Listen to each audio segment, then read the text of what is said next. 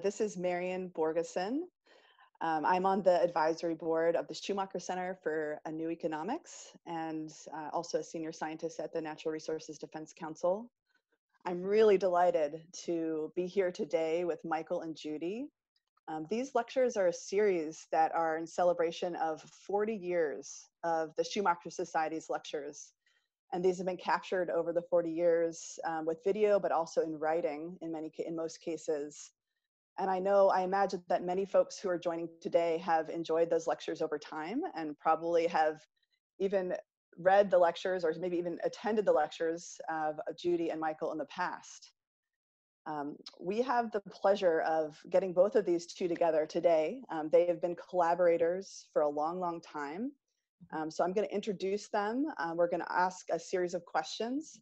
And then the audience, all of you guys can add your own questions in the Q&A.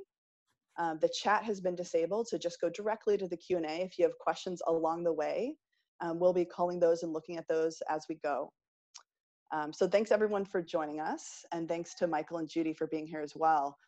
So these two characters, and I think character is the right term for these two, have been doing really important work around local economies for decades, for a really, really long time. And I met both of them about 20 years ago when I had just gotten out of college. And I basically wound up on the steps of the White Dog Cafe through various channels. And we have Judy Wicks, who is an entrepreneur, a writer, a speaker, a leader, who has been doing work in her community and has figured out ways of making her own experiences and her own passion for the things she does into much broader and much wider impacts, and inspired many others as well. So she's going to be talking about some of her work there. And then Michael is an economist, an attorney, an entrepreneur, an author. He speaks all the time. I think it's like weekly. He's giving talks at least. And he's always funny and insightful and full of heart while talking about like economics and money and stuff that often can feel cold and distant. He's the director of local economy programs for the Neighborhood Associates Corporation. And I'd say there's at least two main things that these folks have in common. One is integrity. When I met them 20 years ago, they were clear about their mission and vision and where they were going and what was important to them. And I think integrity is probably only measured in years, right? You can have some ideas for 1 year, but these folks have been carrying these ideas out over many decades. And I think that's really the true test of integrity. So you can kind of see that in the trajectory of their work. They also both share heart, like they bring love and attention to everything they do. And they make the personal wider and more accessible to everyone else. So the things that they love most and they care about most, they're able to sort of make that a part of every piece that they do and share it with so many others. So we're really lucky today to have both of these two here. And in this sort of weird virtual world where we're all Zooming, usually we're, at some cozy, beautiful lecture hall in the Berkshires talking about these issues where it feels, like you get a sense of place. Here I am with this white background. You have no idea where I might be lurking. I think we'll just start with just each of us talking a little bit about where we are. I'm on my bed in my bedroom, hiding from my two children. And I have construction work going on downstairs. So I'm hoping that won't interrupt the flow of this important conversation. But I am grateful to be here in my home, in my place. And in this time when we're sort of able to rethink like what's actually important to us because our normal schedules, our normal commutes, et cetera, are disrupted. It's this really important time where you can think, maybe I should be spending time playing at the beach with my kid instead of working all day. So I think this is a special time, even though it's so challenging in so many ways, both in the health aspects as well as our economy and sort of socially, where there's a lot of struggle going on. But that's where I am. I'm in California, in Berkeley, California, in my bedroom. I'll go to Michael. Where are you, Michael? Tell us a bit about your place. Well, before I tell you that, I do want to say Judy and I have a third thing in common, which is a rather healthy adoration of animals. So she, the adoration of dogs, and me, the adoration of moose. So you can see my intern here. And I'm talking to you today from Wheaton, Maryland. So I live just on the outskirts of the District of Iniquity, Washington, D.C. I've been living here for 30 plus years, and it's the first time in my life since I was in college that I have not traveled for 4 months. Wow. That's saying a lot. What about you, Judy? Where are you at? Well, I wanted to welcome everyone to my cabin in the woods. I'm in the Pocono Mountains in my home state of Pennsylvania. And coincidentally, I'm in the place where I actually met Michael, in July of 2001, we held the founding retreat for Bali, the Business Alliance for Local Living Economies, where we had about 25 people, all members of Social Venture Network, now called Social Venture Circle, from all over the country, California, Chicago, Massachusetts, and so on, who are interested in local economies. And one of the SVN members mentioned Michael Shuman, who wrote a book called Going Local. And we were so excited and invited Michael to come to our retreat. And that was the first time that Michael and I actually spoke together, because we were the two speakers for our retreat. And I remember we were asked to say, what does sustainability mean to each of you? And what does local mean to each of you? And that's how we began the dialogue 19 years ago, almost to the day. Michael and I have spoken together many times since, so it's great to be here today. And I always think of us as being kind of the yin and yang, or the head and heart, of the movement. Michael brought to us, we were a group of entrepreneurs, kind of the intellectual background and research into local. And so I still remember the line Michael said, something about how that we can move wealth and power from distant corporations to our own communities, by building local economies. And that is still like such a key thought. And I thank Michael, for that and many other things that he added to the conversation. Great. Thanks. So Judy, let's dig a bit more into sort of the evolution that you've gone through over the last 20 years. Where were you 20 years ago, and how did you come, what's your evolution in terms of your thinking and the work that you're doing every day over that time? Yeah. Well, let's see. Looking back at my Schumacher talk of 2004, I realized that my focus at that time in my life was on my business, the White Dog Cafe. And I wanted to I thought that the best thing one could do when running a business is to use the triple bottom line as our measurement of success, not just profit, but what is our impact on nature and on other people. So that, I thought if I have good practices within my company, buying from local farmers, using renewable energy, paying a living wage, composting, all these things, that was enough. That was my goal. So my first transformational moment that really led to my current work was a time in which I had great pride in having established relationships for buying free-range pigs and grass-fed beef and free-range chickens and so on, and had a whole network of farmers supplying the white dog. And that was our market niche. That was our competitive advantage. And then all of a sudden, it dawned on me that if I really did care about the farm animals and cared about the environment that was being polluted by industrial farming, I cared about the consumers eating, products that were full of pesticides and hormones and whatnot, that rather than keeping my supply list to myself as my competitive advantage, that I would share it with my competitors. And that was a moment that Otto Scharmer defined as when I moved from me to we. Because I realized that it's not enough just to have good practice within your company. You have to work with others to build a whole economy based on those values. And so that is still the moment for me that changed my life. Because from then on, I started thinking about the system. What is the whole system in which my business and my household is a part? And how do we work together to transform that system? And I feel like I was able to make that decision, which, is unusual for a business person to do because of the influence of indigenous people in my life. That I lived in an Eskimo village for a year when I was out of high school. And there I saw in action an economy that was based on sharing and community and cooperation, as opposed to the culture in which I grew up that was based on competition and showing success by what we have materially. Where the Eskimos were such happy people, and I realized it was because their happiness and their sense of security was not based on money and material objects. It was based on community. That's where their sense of security and happiness came from.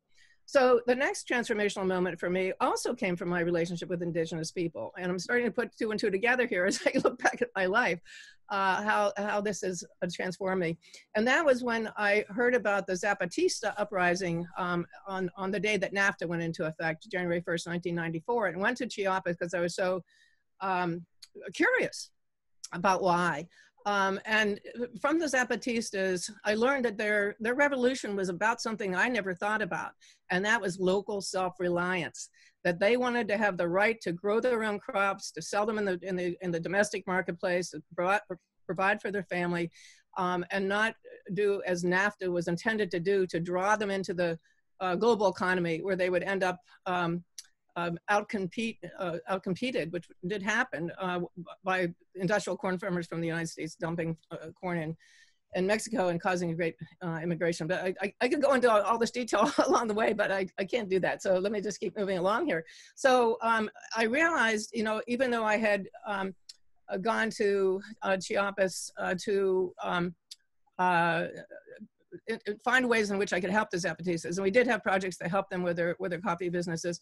But what I realized is what was happening to the Zapatistas and their fight for local self-reliance was happening all over the world. The communities everywhere were losing self-reliance and therefore our freedom by becoming dependent on long-distance supply chains controlled by corporations to bring us our basic needs.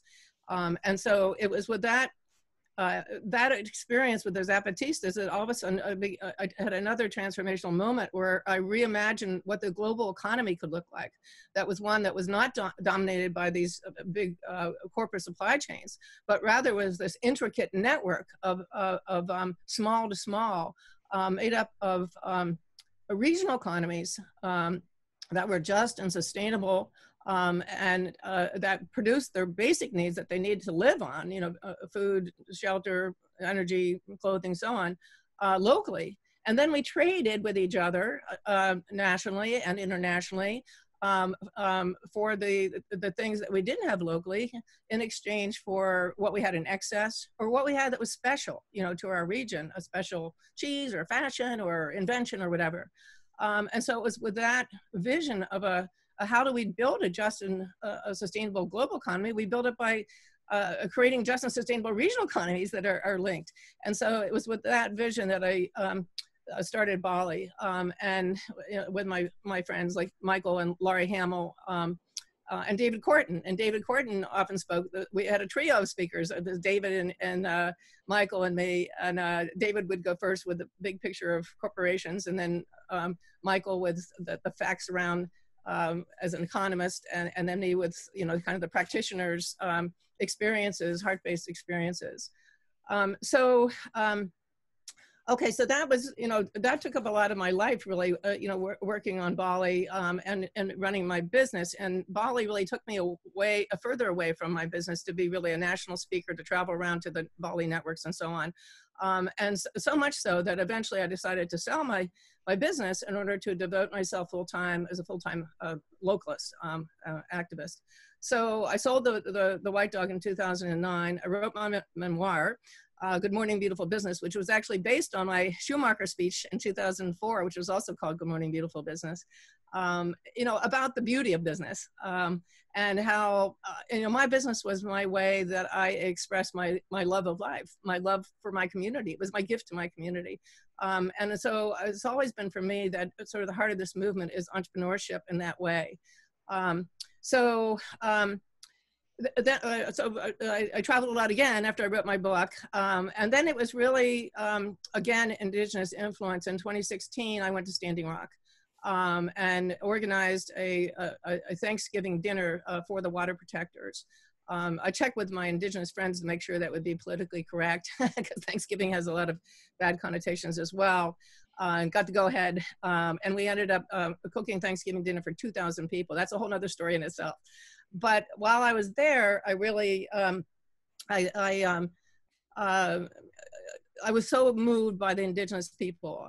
They told the story of the black snake. The prophecy of the black snake was a 1,000-year-old Lakota prophecy that one day a black snake would come out of the land and go across the ground, causing great harm and sorrow. And that they had figured out 1,000 years later that the black snake was the fossil fuel industry, the pipelines, and so on. And that if we didn't, if the world did not unite to defeat the black snake, that the world would end. You know, and I believe that is so true. And that's the state is where we're at right now. And when we left Standing Rock, the elder said, go home and find the black snake where you live and kill the black snake. So I got back to Pennsylvania and realized that the black snake was fracking.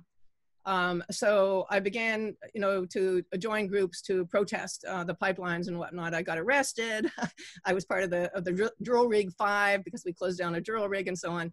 And that made me think again, that my life has never been being against something as much as that is important, but it's always been about building, you know, building the alternative. So I realized that where my heart and soul was, as much as I am willing to protest, and I'm sure I'll protest again, we're just protesting for Black Lives Matter, that most of my energy needed to go into creating the alternative, the low carbon, locally based, just sustainable local economy in my own region at home, and to model what I feel needs to happen. And, you know, one of the things that, and I've been rereading my, my 2004 Schumacher lecture, that was always important to me was redefining growth. How I felt that at Social Venture Network, our model was to grow our socially responsible companies bigger and bigger and bigger so we could beat out the bad, irresponsible companies. But then what was happening is that Ben & Jerry's got sold to Unilever, the Body Shop to L'Oreal, Sonyfield to Danone. And I thought, this model is not working, that we cannot have continual growth as our model. And, you know, as Donata Meadows points out, you know, on a finite planet, we can't have continuous growth, we're going to kill the planet. So anyway, I started to think that, okay, well, growth is a bad thing, but yet growth is a good thing too. So how can we grow? So I started to see how national brands and chain stores were like invasive species, that they invade other communities and smother out the indigenous businesses. So then I thought, well, how does nature grow? Well, nature, and this was so fortunate that nature's on our side of localism, because nature grows deeper in place. Nature grows deeper in place to become more creative, not to be cookie cutter and spread your cookie cutter model around the country. Nature grows deeper in place to be more creative, more diverse, more resilient, and more in service to the needs of the ecosystem. And that's exactly how we have to grow our businesses and our economies, to be in greater service to our communities. What does our community need? That's the kind of business that we start, not doing cookie cutters across the country. So this all led to my coming home and looking to see how could we build such an economy at home. And so that's when I started a year ago, All Together Now, Pennsylvania, that we, just as in defeating the black snake, we have to come together, that we all have to come together to create this new economy, this just and sustainable local economy. And I started with hemp because hemp, and that was something new since my Schumacher lecture, that after 80-year ban, hemp has been legalized. And so I saw that here was the chance in a new industry to start from scratch, to build an industry that was inclusive, that worked in harmony with nature, that served the needs of our community. Hemp is like a miracle plant. You know, it provides food, fiber, textiles, building supplies. It regenerates the soil. It remediates the soil. It was used in Chernobyl to remediate the soil there. It's drought resistant. I could go on and on. So I started with hemp, and we developed actually 6 coalitions: hemp, plant medicine, food, renewable energy, zero waste, and local tourism. So I'll stop there for now. But that's sort of a shortened version of my evolution. Yeah, there's a lot of themes there. I can see, every place you've landed has kind of connected back to place ultimately.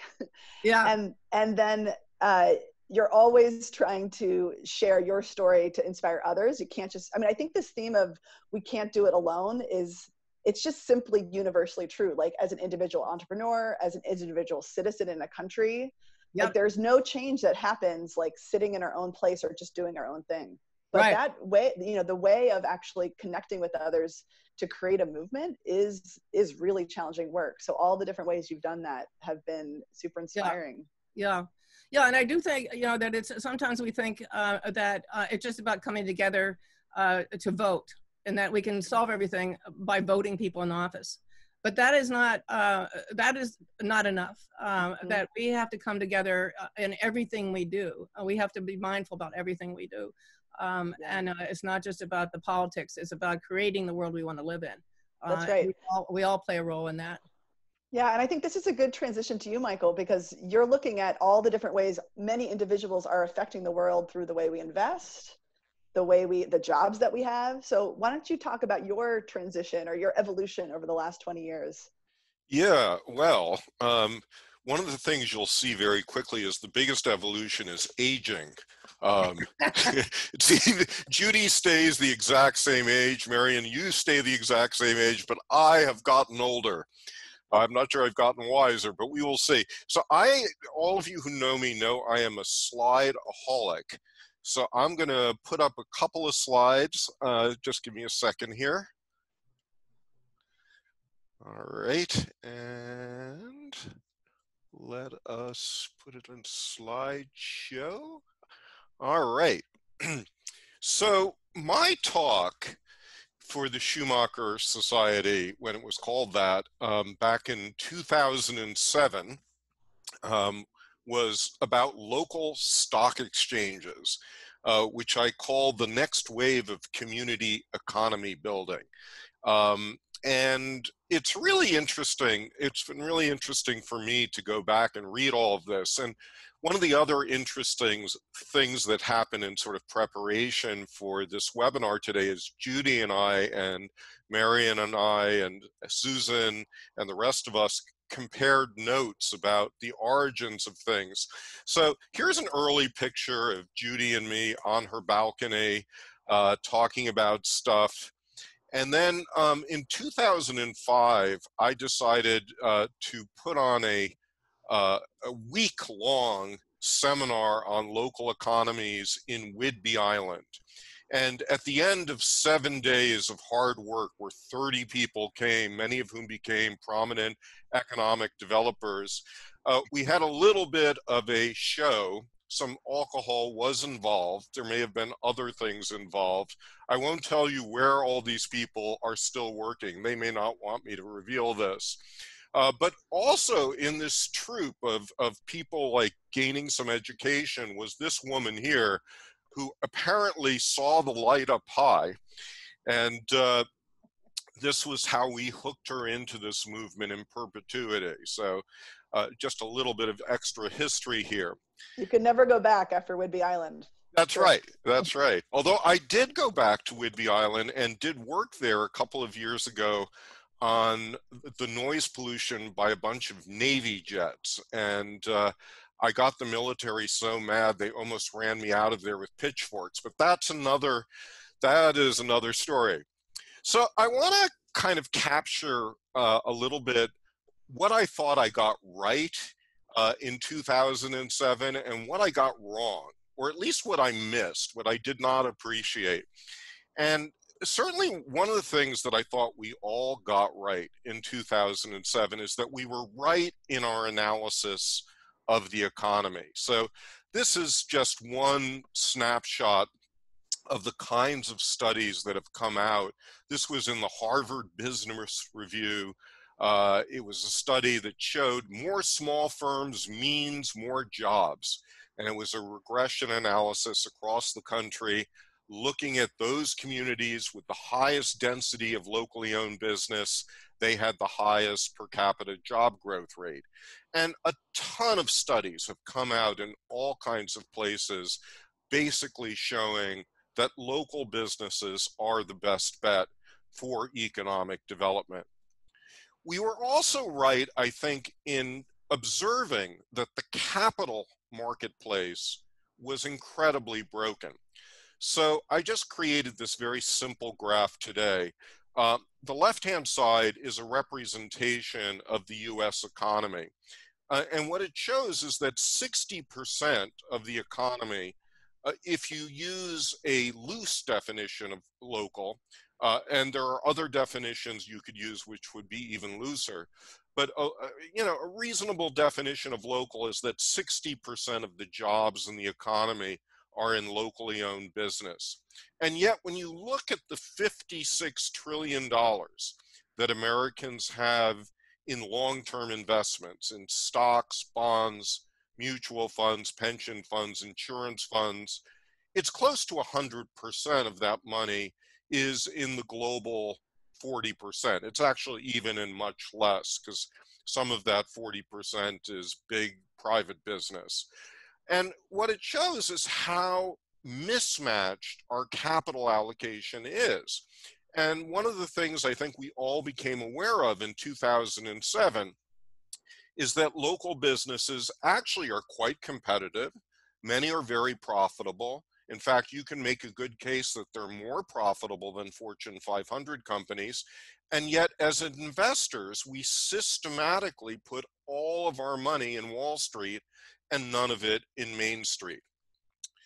And I think we were right to observe that if we were to fix this capital marketplace problem, and that's really what the idea of a local stock market was all about, was beginning to fix this marketplace.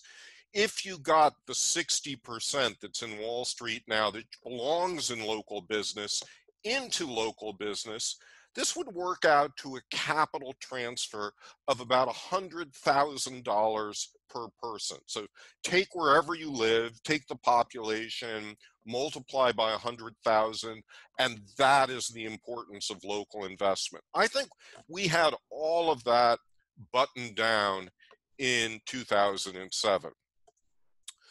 What I did not appreciate was the law.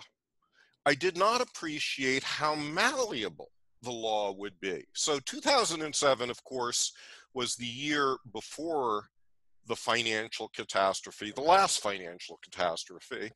And what happened after that is that lots of people from many different perspectives said the securities laws that are preventing us from investing in things in our own Main Street were nuts, and we had to change them.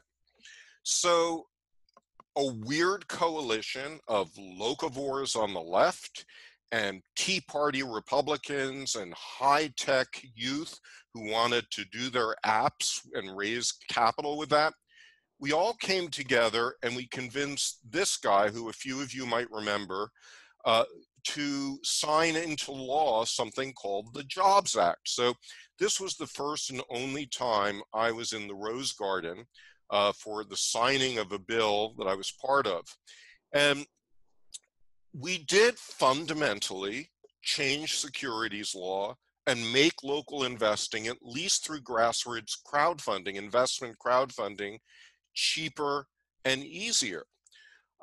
And what's happened since, so it took a few years to kind of get it through the SEC and FINRA, but starting in 2016 and between 2016 and now, about 400,000 Americans have put $340 million into grassroots business on several dozen portals. This one is WeFunder, one of the bigger portals.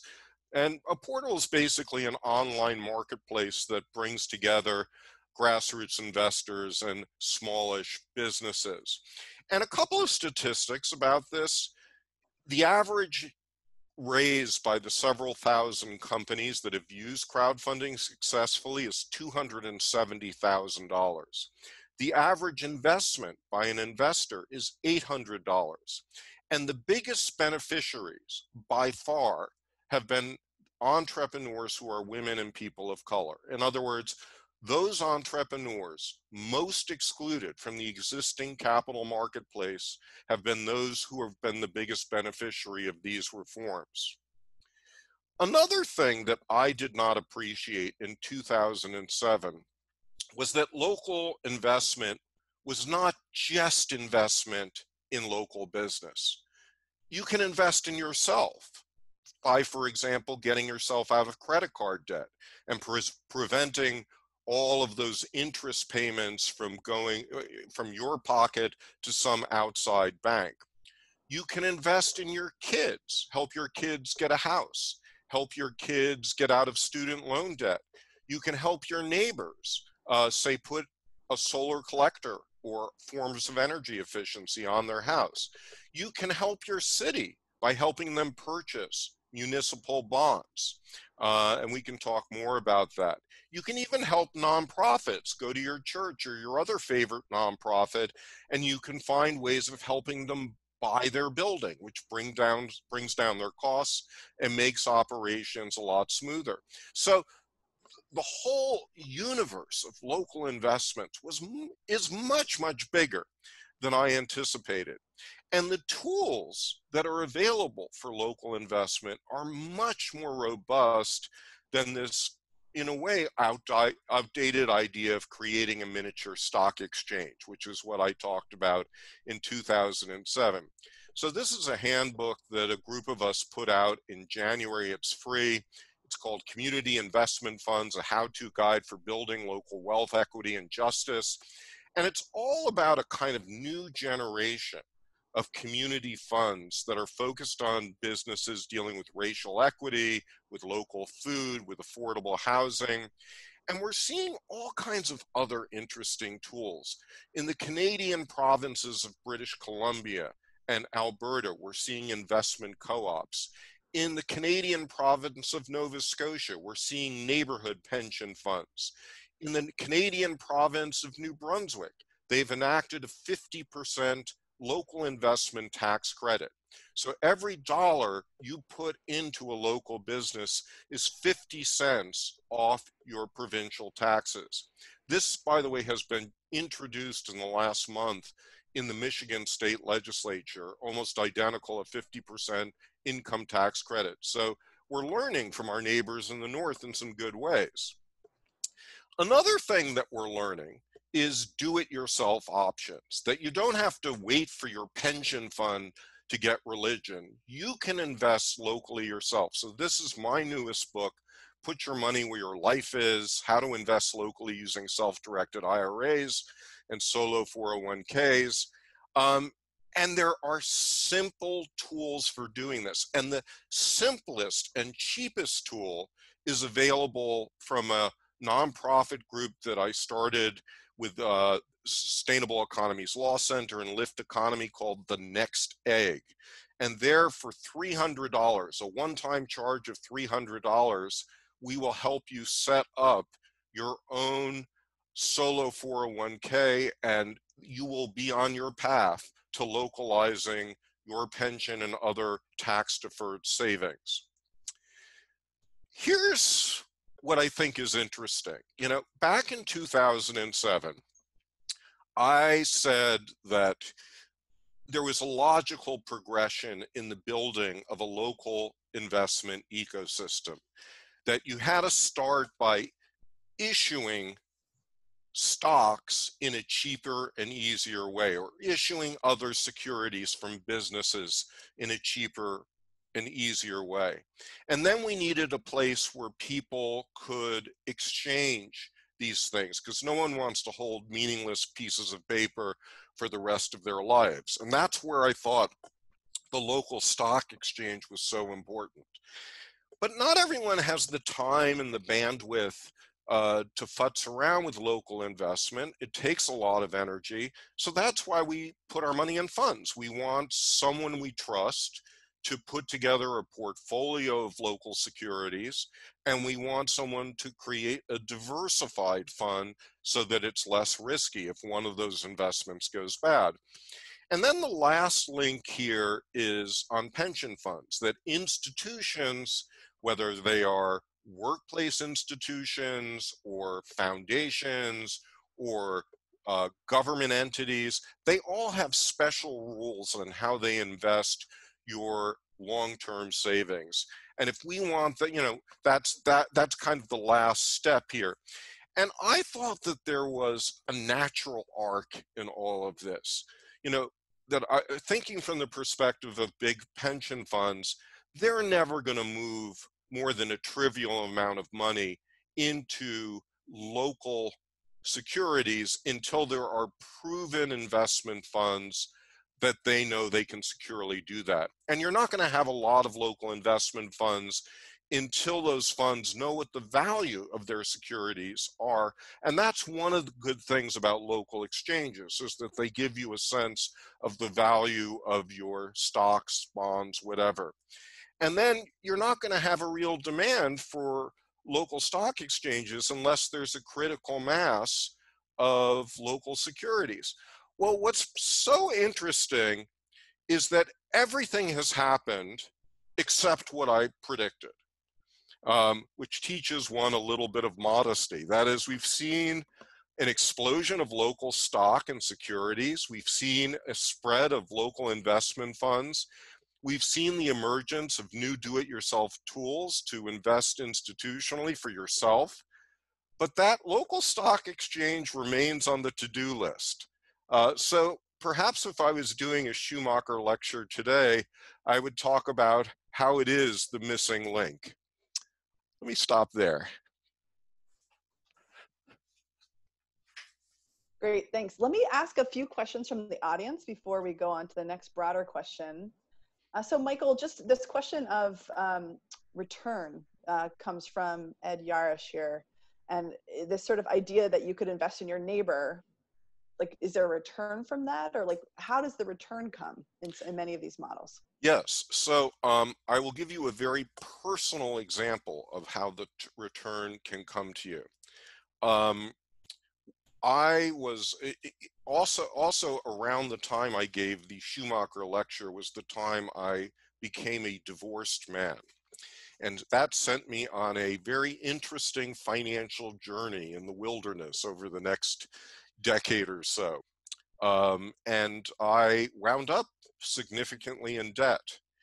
And the way that debt, for a couple of years, I managed that debt through credit cards and other like unbelievably expensive forms of credit. And I just decided, this is really insane. So I started approaching people that I knew and trusted and who knew and trusted me.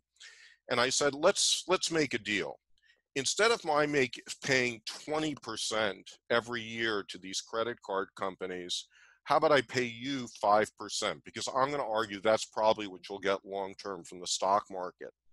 And I'll give you a few things as collateral on top of that.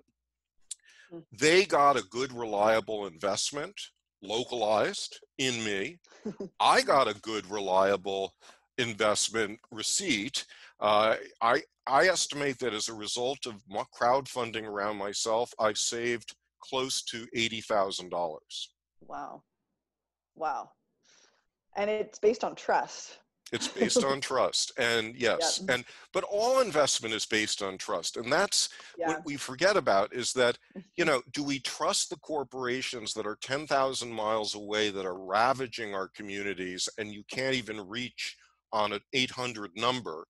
Or do you trust your neighbors? And building that trust is part of what local economy building is all about.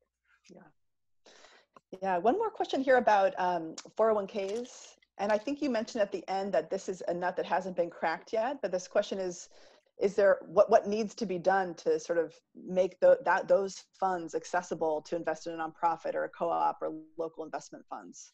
So here's the issue. 401ks are workplace investment plans, and the rules around these plans make it very difficult for you to move around that money as long as you stay with that employer.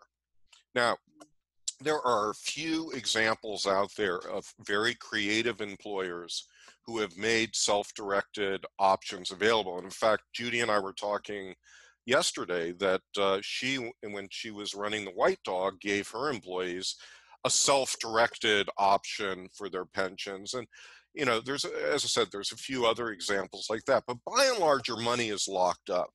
So the secret sauce is create a solo 401k. A solo 401k is built for self-employed people.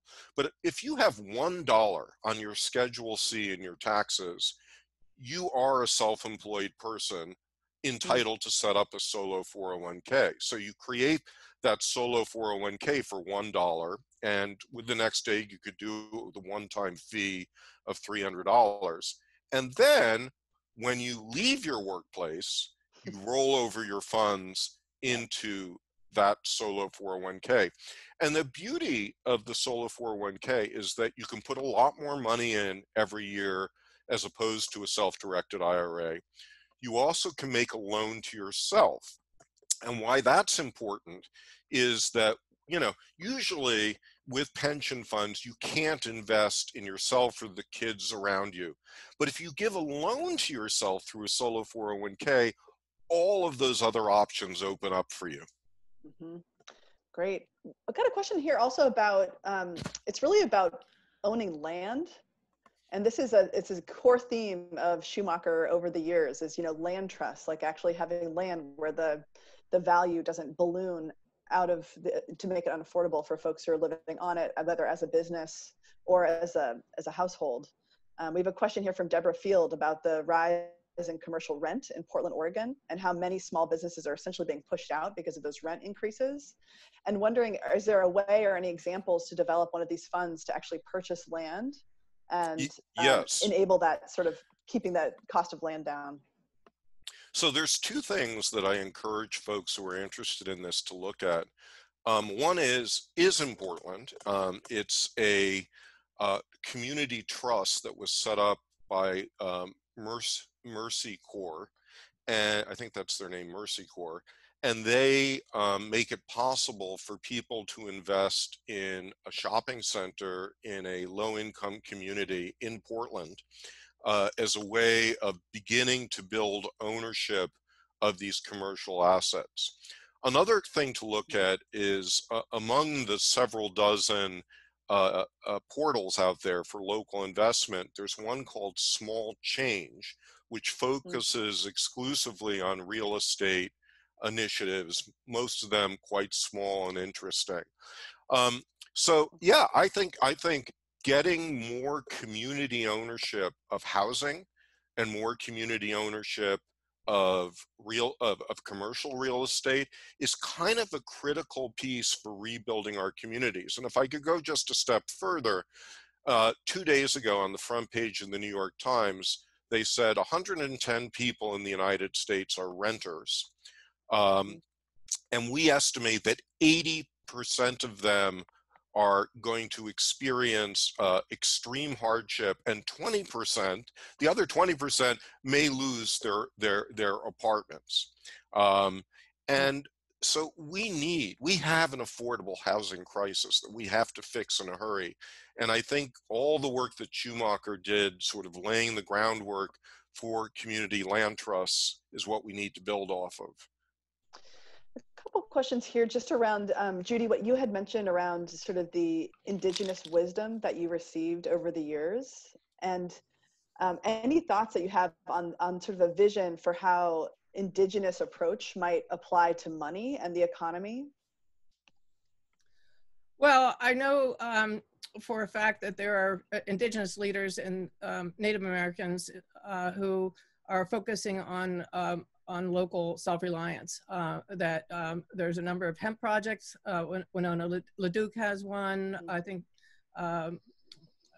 Dallas Goldsmith, Goldtooth, I've heard him talk about that it's not just being against something, but creating the alternative with local food systems, local energy systems, and so on. So I think if you look to what Native leaders are doing today, you'll find that they are in fact building local self-reliance in their communities. Bringing back heritage foods. John Mohonk a great, now deceased Native leader was bringing back white corn. We had an event with him at the White Dog where we made things out of white corn. So there's a lot of that work going on. I want to write an article called "Follow the Indians. They know the way," because I just think so many times, if you look around the world, it's indigenous people that are protecting Mother Earth. That time after time, indigenous people have say two things. One, protect your mother, or respect your mother and protect your children. And that's something that white people don't do. We don't respect our Mother Earth, and we're not looking out after the seventh generation of our children. What will happen to them? So just in that basic piece of advice, respect your mother and protect your children. If we just follow that, that would be enough. But I wanted to add one little thing about the idea of community land trust, and that is the idea of investors doing place-based investing, to looking at how their investments can have synergy by investing in more than one business in a particular community to revitalize a particular community. And I'm a part of an impact fund that's doing that in Chester, PA, buying real estate on the main street there to keep it in the hands of people of color and not having it be, have white developers come in there. And the same thing is going on. Another colleague is doing something similar in Kingston, New York. So I think this is being addressed in some ways individually, but I think it is really important. In land, in the rural areas, our young farmers need land to grow, and we're never going to have equity in the rural areas unless there's more broad spread land ownership and the opportunity for young people to own land. Yeah. This sort of brings me to the theme of racial injustice more broadly. Obviously a huge topic today, both in the dialogue and in protests about historic and ongoing racism and exclusion in the institutions and the processes and in the financial system that we have. I wonder if each of you could just talk a bit about how your work addresses that, or is sort of connected to that, this question everyone's asking about, how do we undo these 400 years of racial inequity in our country, in the United States? Maybe Michael, do you want to start with that, and then we'll go back to Judy? Yeah. Well, I guess one starting point for me, and connecting with what Judy said, is for me, communities of color have to start with indigenous peoples. And over the last 2 years, a lot of the work that I've started doing, courtesy of the Northwest Area Foundation, is with Native American communities, primarily in Montana and Oregon. And these are economies that have been so systematically decimated. In fact, there's just today I was sort of stunned and delighted to see that the Supreme Court has awarded half of the state of Oklahoma to the native tribes there. So we'll see what happens. I'm sure we'll find a way to thwart it. But I do think that the worse off the communities are, in a way, the more they need the tools of local economic development that we have been working on. Poverty is not just the absence of resources. Poverty is the systematic leakage, so that every time someone in Anacostia here in Washington, D.C. spends $1, 70 cents immediately leaves the community and doesn't come back because they're spending all their money in chain stores. Or it's the same thing in a Native American reservation. So trying to figure out ways to localize purchasing, localize investment, I think is pretty critical. And as I pointed out, with crowdfunding, we've seen that those people that the capital markets have most excluded are communities of color. And I feel like local investing is a way of opening up that whole investment activity so that communities of color can invest in themselves, but more importantly, the rest of us can invest in communities of color through new mechanisms of local investment. Great. Judy, what do you think about this question of racial inequity and how your work connects? Well, it connects in two ways. I didn't mention yet that another project of mine is called the Circle of Aunts and Uncles. And we're a micro loan fund. We have about 42 aunts and uncles and about 18 or 19 entrepreneurs that we've invested in over the last 5 years. So we provide very small microloans of up to $12,000 at 3% interest for 3 years. And not only do we do that, but what we also provide are human relationships that we have a small circle around each entrepreneur where we provide social capital, connections, advice, and develop a real relationship so that we feel that the aunts and uncles and the nieces and nephews and the cousins and so on, that we are co-creating the local economy that we want to live in. And when the pandemic came and businesses were shut down, all the aunts and uncles leaped to the defense, of our entrepreneurs. They're so worried about them. And we raised money. We did a GoFundMe campaign, and we were able to give each of our entrepreneur businesses $1,000 in April, and then again $1,000 in May.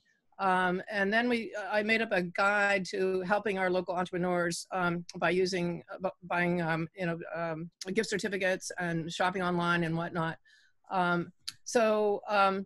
Then also, as far as altogether now, I think back on what I think is an historic model for addressing white supremacy, and that was the model of Gandhi in India, and the strategy he used to free the brown people, basically, of India from white supremacy by the English rule of their country.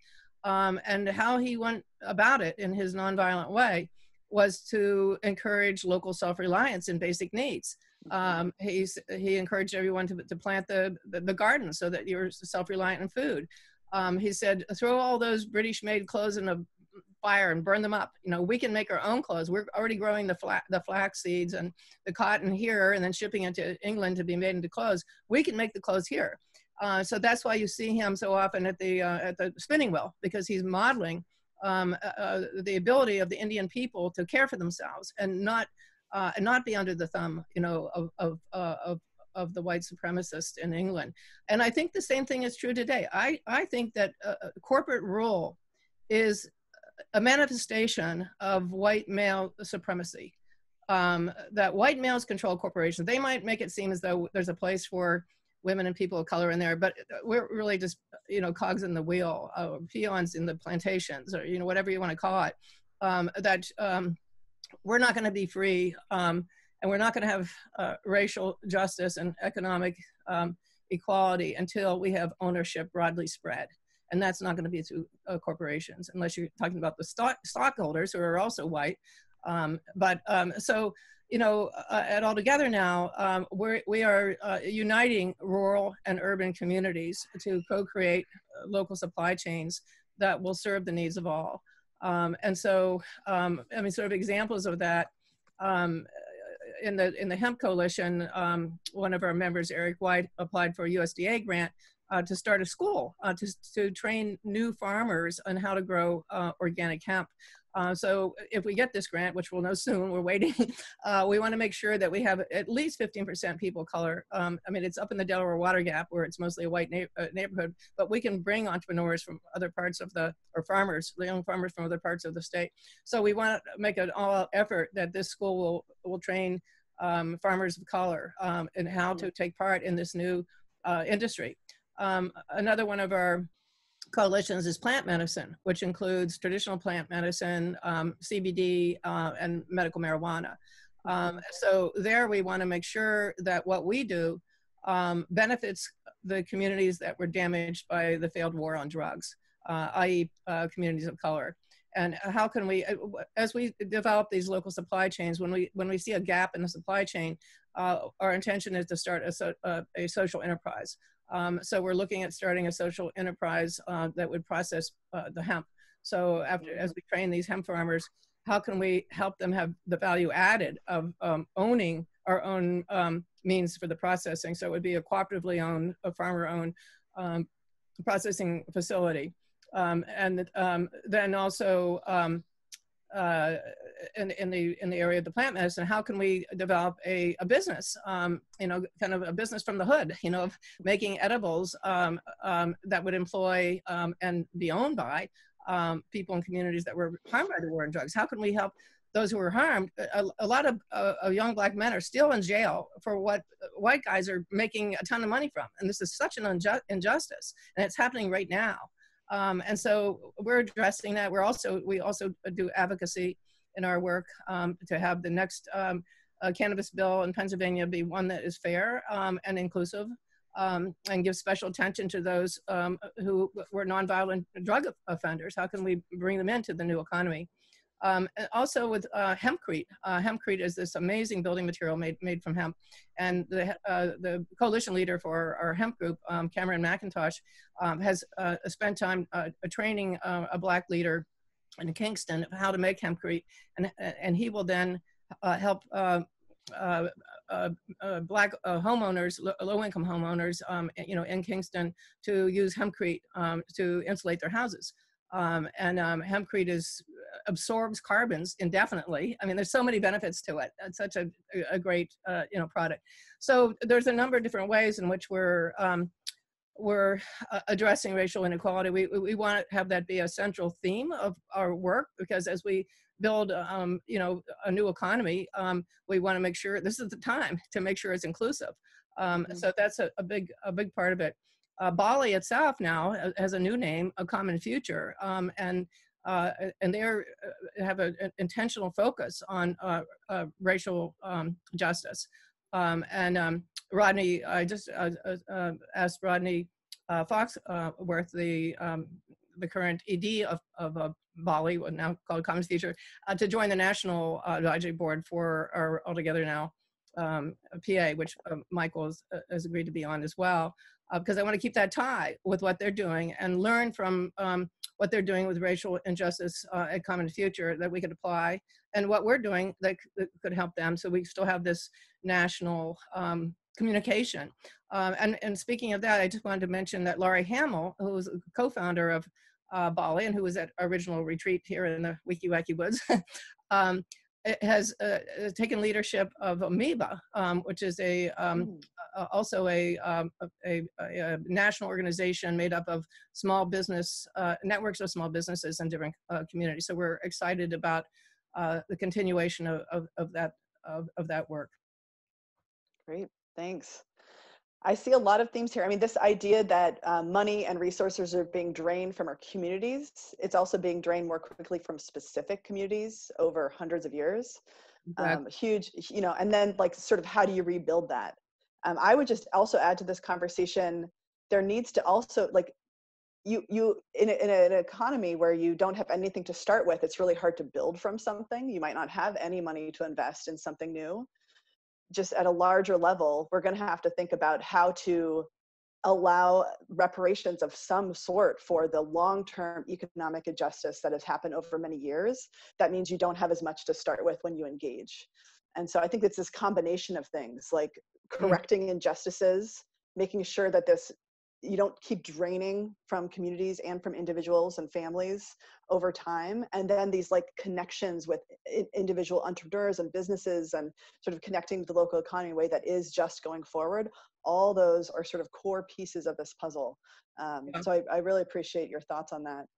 Yeah, and I just say sometimes these impact investment groups, angels investors and so on, think they're doing a good by investing in you know, companies, Black-owned companies, but yet they charge, you know, an interest rate that's pretty high. You know, I don't feel like that's right to be loaning money or investing in businesses where, again, you end up draining resources from a low-income community. That we should be more generous than this. I don't really think that anybody should have to pay more than, you know, 3 or 4% interest. If you have a lot of money, then it's your responsibility to share that with others who don't. And that's a part of moving from me to we that we have to confront, you know, as a society. How do we each participate in creating a more just economy. And it means a lot of it has to do with sharing, of not being afraid that we're not going to have enough for ourselves if we share with people who don't have enough. Get over it. That is what we have to do. And what we have to do really to survive as a civilization. I mean, we're in a perilous point right now as a civilization of mankind because of climate change and environmental deterioration. And we have to learn to work with each other and with nature. And part of that is to begin to share in a very generous way and to cooperate and to get over this competition and individualism that has been such a dangerous part of the American mentality. Mm-hmm. Yeah. So I'm going to go to something that's a bit connected to this, but a slightly different tract. We have a question from Bill Marston about sort of the next generation of leaders.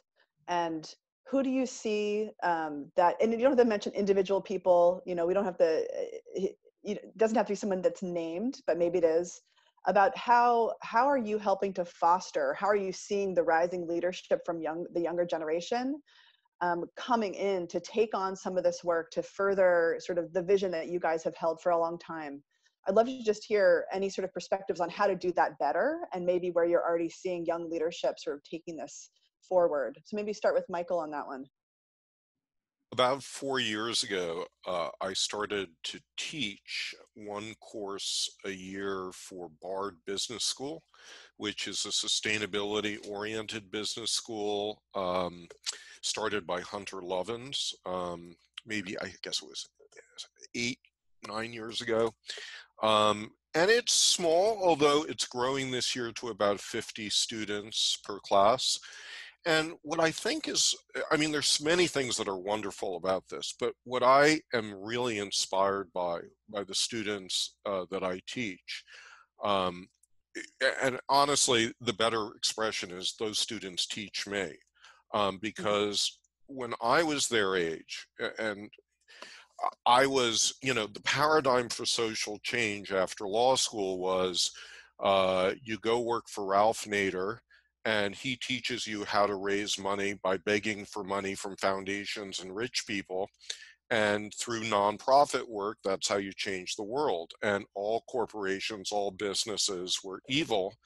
And I've over time come to realize that paradigm is exactly wrong. I mean, yes, there are plenty of dangerous corporations, but there are plenty of dangerous nonprofits too, and a lot of ineffective ones. And I feel like we need to reorganize ourselves around businesses, around entrepreneurship, building the world we want to see with the values that we want. And so, yeah, I'm inspired by the students that I see and how they apply those skills in building co-ops and land trusts and creative small businesses, each of which is solving some global problem. I would like to see this move into mainstream business schools. It hasn't moved far and fast enough, but I think this is the encouraging trend. Great. Judy, what about you? Yeah, my daughter was telling one of my friends that my mom hangs out with all these young people, especially these handsome young men. Are you still doing that? Yeah, so I feel so fortunate to work with young people, that most of the people that I work with and all together now are young leaders. Each of our coalition leaders are young people, like my kids' age or younger. Right now I'm finding my role as an elder. No longer an entrepreneur. When I sold my company, I moved from being an activist entrepreneur to an activist citizen, and it took me a while to get a handle on that, because at first I thought, well, I have no power now that don't have a business. I'm only one person. And my girlfriend said, Judy, you've always only been one person. Oh yeah, So my work turned towards citizen activism, and young people have been a big part of it. But now I'm 73 years old, and my co-leader at Altogether now is a white male who's 68 years old.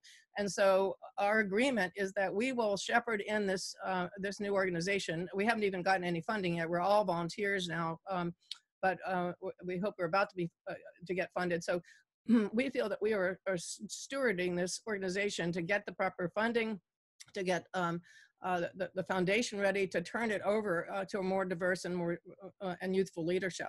So that's our plan. You know, I can't be more grateful for the young people who are leaders in Black Lives Matter. You know, I so look up to them. You know, I up here in the Poconos, I went to a Black Lives Matter a protest, and I made my sign and I had my mask on and so on, because in the middle of the pandemic. I realized that when I got there and heard the speakers, that it had been organized by young Black girls, high school girls, who organized this march. 1,000 people showed up in a community that's predominantly white. So the marchers were over 50% white. And these young Black women were so articulate and so passionate and so powerful in their leadership and so touched, they were in tears, that we all showed up, you know, that they are leading us now. And I was there as their humble follower. And that felt so right to me and so good to me. And it's happening more and more. And the Sunrise movement, you know, the young people, there's no stopping them. You know what I mean? Like, they are on the path for justice, and there is no turning around. They're never going to give up, and they are our future. Yeah, and they're fighting for their future. So you can kind of see why. Exactly. there is no giving up, right? It's their future. Yeah. Yeah. Yeah, I want to turn just a bit to this, the situation we find ourselves in today with the pandemic. You know, US is not faring well. We're not looking so good. We're like the pariah of the world right now in terms of our ability to respond collectively to a health problem. And I'm wondering, and to me, that sort of raises this like larger question of resilience. And are we resilient as a community in terms of our health? Are we resilient in terms of our ability to take care of people with the unemployment rates what they are and people just sort of scrambling? So many different pressures on families right now. We don't really have a system to help with that in a sufficient way. I'm wondering what you guys think needs to be done to sort of address these like fundamental vulnerabilities that are being exposed by the pandemic that's sweeping through our country. Maybe go back to Michael to start with this one.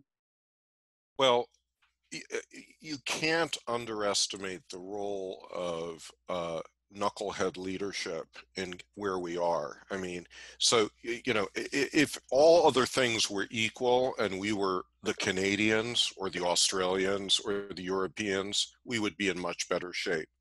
But let's just set that aside and concede that I think what every community has realized in this pandemic is how vulnerable they are to forces that are outside their control. And I think this is a theme of what, you know, we were pushing in Bali for years and years.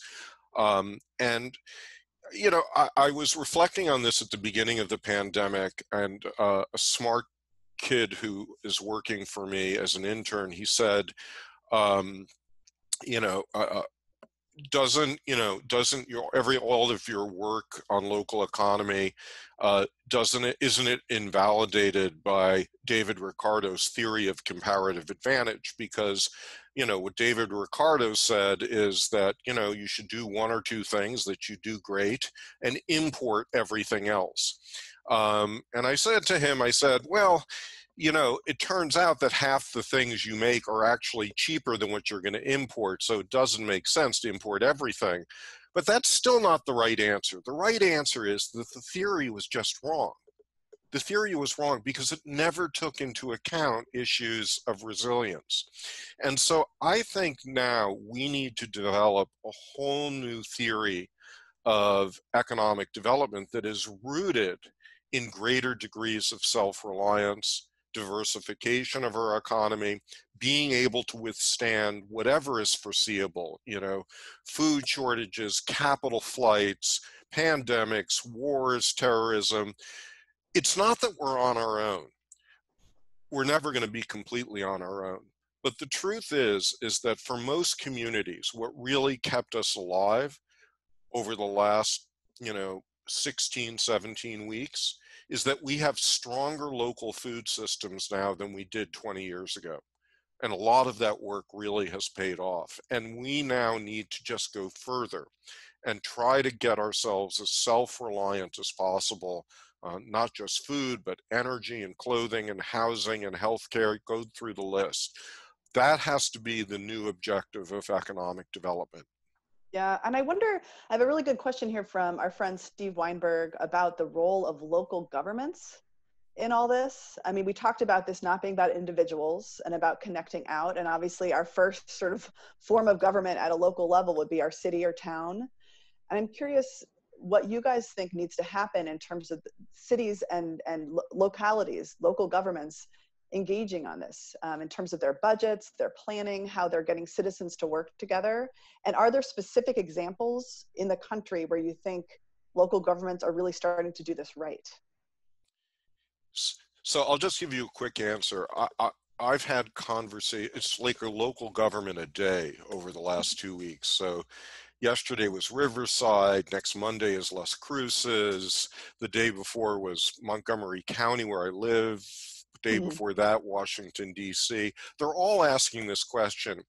And among the answers that I give is I say, okay, think of what are those initiatives that you can take that cost almost nothing because you have very little money right now. What are the initiatives that cost almost nothing and yet would have an incredible stimulus impact? So, for example, changing the rules of procurement so you're buying more local as a local government more of the time. Costs nothing to change the rules, greatly stimulates your economy. Getting rid of stupid economic development attraction programs. They waste about $100 billion a year from state and local governments. Get rid of those, save the money for other things. Try to promote local investment among the people in your community. You could create local investment funds that are run by the city and people put money in privately that then could be used for affordable housing or energy efficiency or whatever the priorities are. Or if you're interested in affordable housing, just changing the zoning laws to make it easier for people to build small, tiny houses on their property as a way of providing more homes for more people. You know, there's been changes in the law in California, Oregon, Montgomery County, where I live. I think these things are all possible. None of these things cost anything, and yet they make an incredible difference on how resilient your city can become. Yeah, great. And Judy, what about you in terms of your interactions and influence on local governments or the sort of role you see them playing? Yeah, I'll answer that, but I also want to go back to the pandemic. So one of my other nonprofits is called Proud Pennsylvania. And so we partner with the Food and Water Action PAC. I'm the chair of that PAC to raise money to elect state legislators who are opposed to fracking. And who, in general, stand up for community well-being over in defense of corporate power, whether it's putting factory farms in your community or putting pipelines through your community, whatever. And then we have a Proud Pennsylvania Legislative Working Group that discusses these issues in upcoming legislation and so on, with our leaders. But getting back to the pandemic question, I just wanted to say, Merrian, when you brought up, the situation in this country and how terrible it is and the way that we've not been able to come together. And I think we see at play here two opposing worldviews, that not to be too political here, but Trump and his allies really have a worldview of separation, that it's a them and us world, and that we have to dominate in order to prevail. And, where the other worldview is one of we're all interconnected. We have to cooperate. We have to work together. And that it's not about, individual freedom. It's about, freedom for all of us. And it's really Martin Luther King used to say our choice is between community and chaos, and that's what we see right now. I mean, there's chaos because people are not choosing community.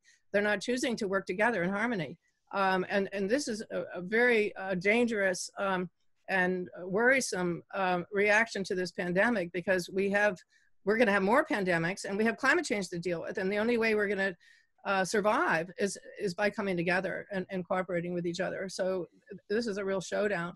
But I just wanted to say, that the pandemic has been in some ways has worked on the side of localization, because people saw firsthand how the centralized industrial food system collapsed and failed to provide for us, the grocery stores being empty, where the local farmers and the local food entrepreneurs responded by pivoting and creating local systems that kept the food flowing. And in Philadelphia, it was just amazing to see. In the circle of aunts and uncles, I like to say we have a butcher, a baker, and 3 ice cream makers, and they all buy from local farmers. And the butcher, she had bricks and mortar shops, and she overnight created a website where she now delivers, the meat to homes. She has so much business that she can't keep up with it. Same with the bread bakers. The ice cream makers and the pop shop, they went together and created a joy box that people can order to be delivered to their house, that has ice cream, or gourmet popsicles, beer, and I forget what all in the joy box. And all together now put out a guide to finding local food during the pandemic that listed all these different ways. One of my favorite farmers, a Green Meadow Farm, used to deliver, all their customers were restaurants. So the restaurants closed down. What are they going to do? Well, they created a food box, and through social media and our guide, were able to connect with households, and they kept their income level with pre-pandemic, but it's a lot more work to deliver to a lot of people versus a few clients. So anyway, it was very. I think that people are woke up now. That our survival is in jeopardy. That we cannot depend on long distance supply chains. They're going to be disrupted by pandemics and climate change as the weather becomes increasingly severe. That we need to build local supply chains. And we only have 10 years to turn this thing around. And so, I think that it's, like I say, people are motivated now. People want to know what they can do. How can they help build local self-reliance? They get it. I think it's like an intuitive survival instinct that we need to become self-reliant as regions. Yeah. I have a couple mentions of here, and we've talked about this already, this sort of idea of trust being at the basis of everything. And Michael Walburn has this quote. He says, Professor Mary Wood has referenced that public trust is the slate upon which all constitutions are written. And asking about, we don't need to develop everything new. There's actually these old tools like the public trust doctrine that sort of can undergird where we're going as well. And I wonder if you guys have any thoughts about public trust at a broader level, perhaps in our public institutions like local governments or even the federal government. How do you start to rebuild public trust in a country that has seen such massive failure around dealing with a public health crisis? Where does that trust come from again? I mean, we've mentioned some of the ways, but at a larger level, maybe at the state level, or just, at the local level, how does that bubble up and create trust for sort of the larger ways that we need to act together? Yeah, well, I would say that the next agenda item, when we don't have death in the form of pandemic kicking at the door, is decentralizing our politics, or what some of us call subsidiarity. I think that it's not complete failure in the pandemic. There is greater success with state and local officials, not uniformly. I mean, some have performed very poorly. My governor, who is an endangered species, a moderate Republican, has actually done pretty well. And it inspires some hope about me that if we move the authority further down, it can be helpful. Now, you still need things at a national level, supplies, testing, and so forth. But I feel like, the failure of our government, not just in the pandemic, but in so many other areas, is a reminder of the basic principles of subsidiarity. And these were, you know, to me, this is what drew me to the Schumacher Center many years ago was, you know, E.F. Schumacher's Small is Beautiful. Schumacher did not just mean that economically, he meant politically. He meant that we build trust, and out of trust comes governance. And the whole idea of subsidiarity is, if you can do it in your backyard, go ahead and do it. In fact, you should do it right away. If there's some reason you can't do it, kick it up to the next level, local government. Can't do it there, go to the county, and so forth. But what it says is that ultimately, most of the power belongs at the local level. Most of the taxes should be spent at the local level. Most of the activity. And right now, in our country, it's fundamentally flipped. I think we should look at Switzerland as a model on how to reorganize our country. No one knows who the head of Switzerland is, and even the Swiss, because it is so decentralized. And yet they are amazing performers in terms of social equity, environment, we are being called upon to rethink our democracy. Yep. So we have just a few minutes left, and I'm wondering if each of you can reflect on sort of what lifts your spirits in this time of transition, change, sadness, but also like great potential. What sort of like keeps you going and buoys you up as we you know, face these times together? So Michael, we'll start with you, and then we'll end with Judy. Well, one thing that buoys me up is that I'm getting remarried in August. So love is in the air even when there's a pandemic. Zoom wedding, right? We're having a Zoom wedding. You're all invited. Everyone. But I'll tell you what really has made me very happy the last few months is that, you know, the pandemic is so overwhelming. And if you can find one way of redefining the problem personally, speaking of, if you can find one way of redefining the problem so you can solve your little personal piece of it, it's very empowering. So I decided about 6 weeks ago, you know what, I can't save every local business that's struggling now, but I'm going to adopt at least one of them. So my favorite local business in this area is called Busboys and Poets. It's a combination restaurant, bar, bookstore, event, gathering place, art gallery. Andy Shalal is a brilliant entrepreneur. I wrote Andy a $1,000 check, and I feel grateful that I could afford to do that. I wrote him a $1,000 check, and I said, Andy, I'm going to prepay for next year's meals because I want you to keep those staff there, and I want other people to follow this. And he was so thrilled. He actually gave me a 20% bump up, and I got a 20% rate of return on my investment. But I just encourage everyone here to adopt some of your local businesses, preferably run by people of color, and help bring the economy back alive. And that will make you unbelievably happy. Thanks. Judy, what's your... Well, you know, as I mentioned before, I'm so inspired by young people and by young leadership, and not only their youth, but the multicultural nature of these movements. You know, watching the Black Lives Matter has just been so inspiring to me. And, you know, I think, and obviously it's coming from the heart. And when I think back on my own transformational moments, they always come from the heart. You know, when I made that decision to share with my competitors back in the old days at the White Dog, I didn't do it because I figured out in my head that it was the right thing to do. I felt it in my heart because of my love of the pigs and the farm animals and my love of nature and small farmers. So that's why I made that change. And I can give you other examples of that. And I think that's true for everyone. And you know, I don't know if this is the case or not, but for me, I feel that the episode with George Floyd was seeing that blue knee on the black neck and hearing George Floyd plead for his life and call out for his mother.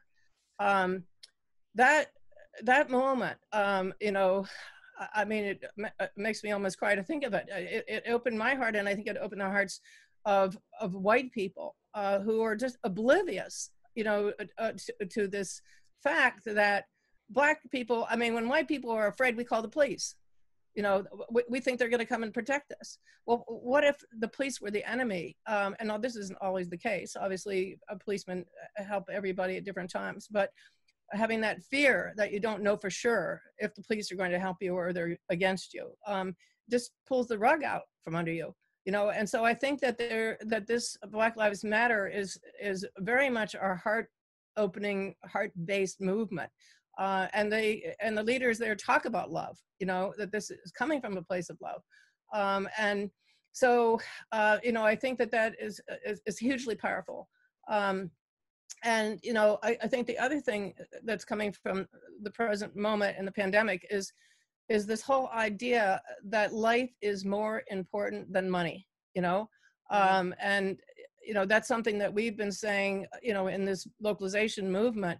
And it's, again, such a drama to see our president coming from a place where money is more important than life.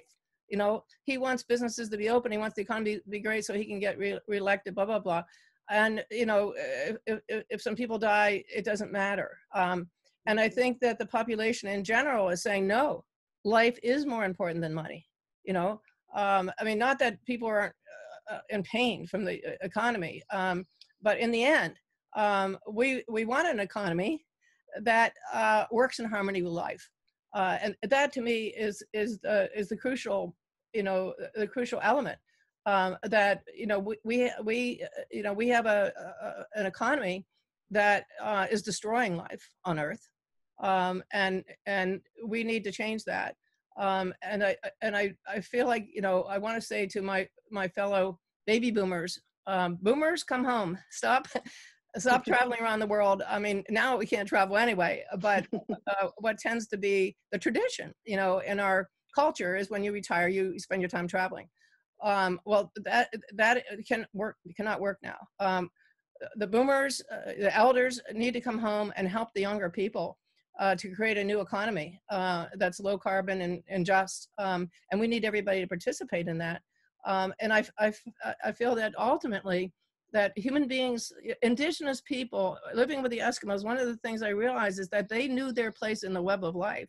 And I think indigenous people do understand that that humans are only a strand in the web of life. White people don't get that. And so, you know, we have to come to terms with this. We have to come to terms with our relationship with nature and our relationship with each other. And it's human supremacy, really white human supremacy, that is destroying the web of life. And so we need to find our place in the web of life no longer as the extractors and the exploiters, but rather, you know, as the lovers, you know, as the lovers of life and of each other. And that is what gives me hope, because I feel that is the direction that we're moving. And if we don't move in that direction, that civilization is going to end. But I still have hope, and the hope really lies in our ability to love and to open ourselves to feeling. Yeah. Thank you guys so much. I hear so many themes of hope and renewal in a time of struggle that are really helpful to hear. And this question of like, what is an economy actually for? It's not for money, it's for life. And when you have that view, it's really clear what's working for life and what isn't. And I also find a lot of solace, like you said, Judy, like a lot of people heard the words of a dying man who was asking for help. Right. And I think actually it opened our hearts, Yep. opened many people's hearts. Yes. In a way that, you know, maybe wouldn't have happened in a time when we're too busy running around in our own little lives. Mm-hmm. In a way, this is a time where we're being forced to pause. Yes. And to think about who could get sick, who's being oppressed currently and has been for centuries. Yeah. You know, this sort of like pause to see Yes. is really important. Absolutely. And I think both of you guys exemplify sort of pausing in your own lives, seeing what's needed and working from there. And while this is a lecture, supposedly, I think what we're saying here is that everyone on this call, everyone who's hearing this quote lecture, has the same capacity to look at, to see, to look at what's around you, what needs to change, what you can do to be a part of that, and connecting with others through that. So thank you guys both for sharing your stories and your journeys. And I think all three of us encourage everyone to look back at your own life and what you can do and how you can see what's going on and connect and make that difference, because that is what transforms the world, one person and one community and one country at a time. So thank you guys both, and thank you everyone for tuning in today and for being here for this important conversation. Thank you, Judy and Michael, so much. Thank you, Let's Mary. all go to the bar now. Come on. No, I want my kid to go to school this fall. Oh, all right. Thanks, guys. Bye. Bye. Bye-bye.